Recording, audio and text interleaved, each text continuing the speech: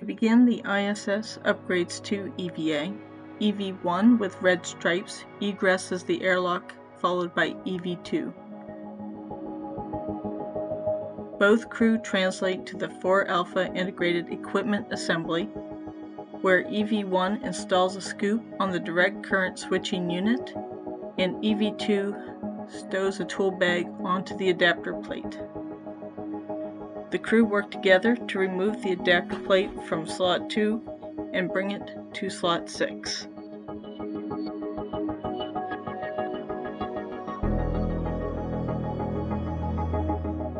To install the adapter plate, the EV crew drive 2 bolts on the adapter plate. EV1 drives 1 bolt on the lithium-ion battery in slot 5. EV2 uses a ratchet wrench to break torque on the direct current switching unit, and then resets the torque at a lower value with the pistol grip tool. EV2 connects the adapter plate to the lithium-ion battery, completing the circuit for the 4 Alpha 3 power channel. EV1 translates to the 4 Alpha Beta gimbal assembly. EV1 removes the H fixture in preparation for a future EVA. EV1 then returns to the airlock. EV2 previously returned to the airlock and now goes to the external stowage platform 2. EV2 removes a portable foot restraint, installs it onto the robotic arm, and then ingresses. The robotic arm takes EV2 to the camera port 3 worksite at the S1 lower outboard location. EV1 brings out the replacement camera group to the worksite.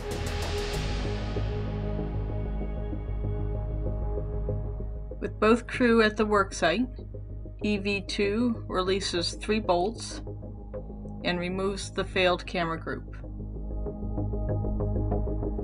The crew swap out the failed and replacement units. Then EV2 installs and drives 3 bolts.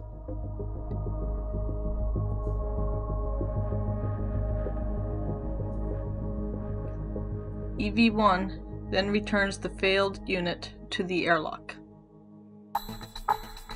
The arm flies EV2 over to the US laboratory module and the camera port 13 worksite. EV2 installs an external high-definition camera onto the current camera group. EV2 mates connections and installs a strap before returning to the external platform 2.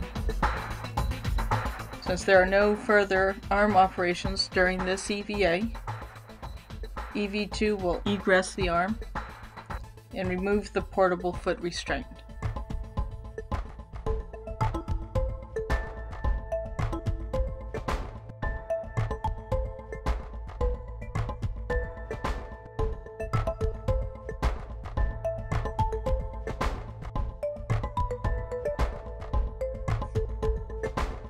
After EV1 stows the failed camera group 3 in the airlock, he retrieves the new wrist vision equipment box and translates along the US laboratory in Node 2 module, then under the Japanese experiment module to the exposed facility.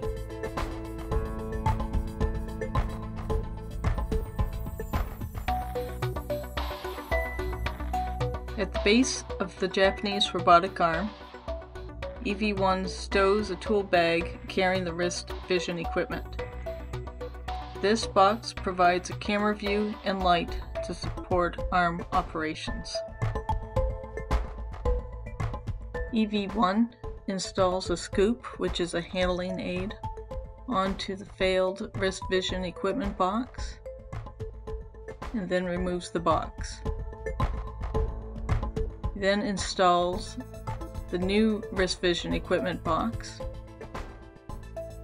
and removes the handling aid from that and stows that in the tool bag.